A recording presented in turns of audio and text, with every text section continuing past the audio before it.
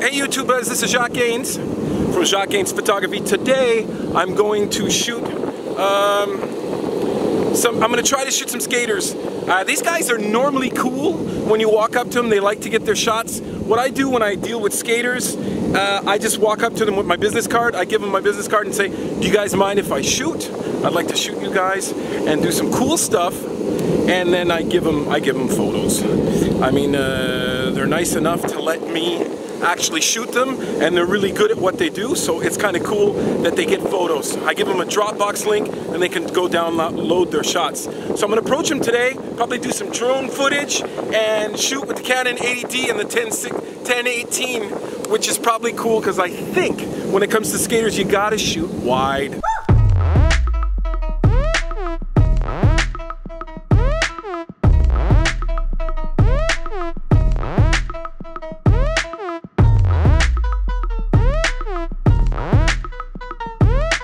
So guys, this is where I'm shooting, right over here, right there.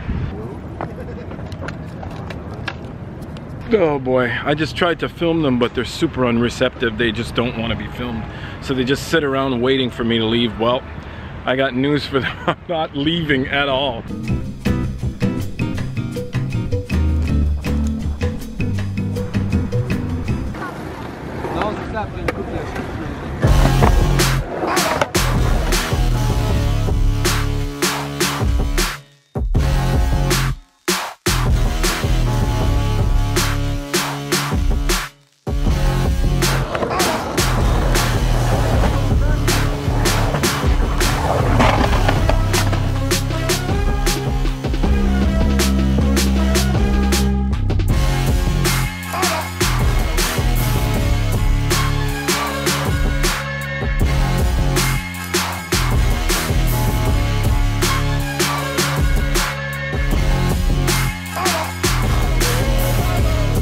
So that was very, very cool, everybody. Listen, I do not know when I'm going to be able to edit this, but let me tell you, it was really, really cool. A couple of notes I just want to make on shooting skateboarders.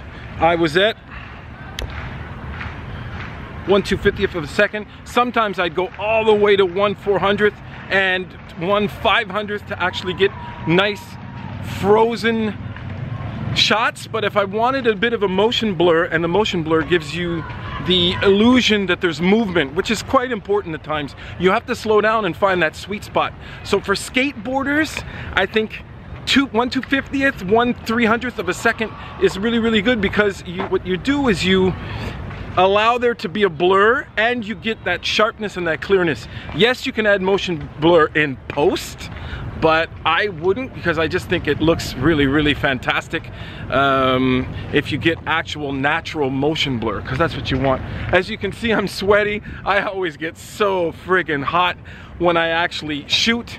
That happens in the winter, it happens in the summer. It's not because it's hot outside. I guess with the concentration, my body heat goes up and I definitely burn some energy. But it was a fucking blast. I hope you enjoy the pictures. Here they are.